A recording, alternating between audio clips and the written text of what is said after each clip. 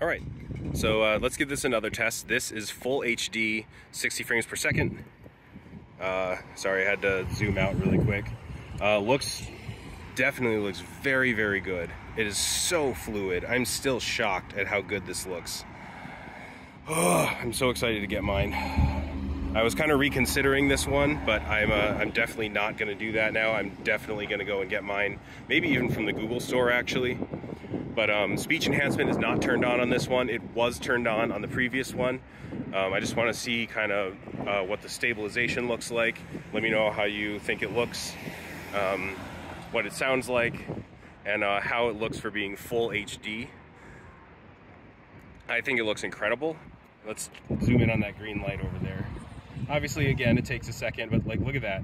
That's streets away. That's really, really good. I'm very, very impressed at this. Forgive my shilling, but like I was upset about, you know, the new Google devices because of the Stadia shutdown, and I was considering not getting one. I was definitely going to get the watch.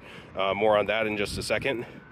But yeah, this is easily a step up from what we have now, easily, in zooming, in steadiness, in fluidity, in zooming. Look, we just passed 2 lenses right there.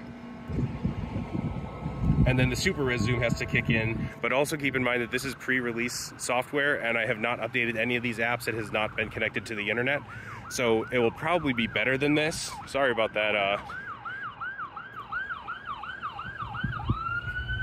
ambulance.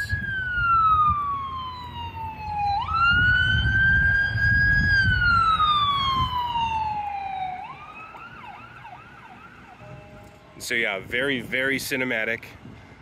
Love the way this looks. I am really, really liking this camera. I think you guys will too. All right, last test we're gonna do, and I'm actually, you know, facing this direction on purpose. I want to see how it works with all, you know, with my hair, because I know that's usually what my 6 had issues with, especially with portrait mode, which I have taken some of those tests too. But this is full HD, 60 frames per second. Let's do the sun test. Oh, that looks so good. Look, I'm not blown out. I'm turning towards the sun. I'm not blown out. Directly towards the sun. That's crazy. That's crazy to me. You can actually, I forgot to do this in the 4K, but you can zoom in with the selfie camera now, which is really cool.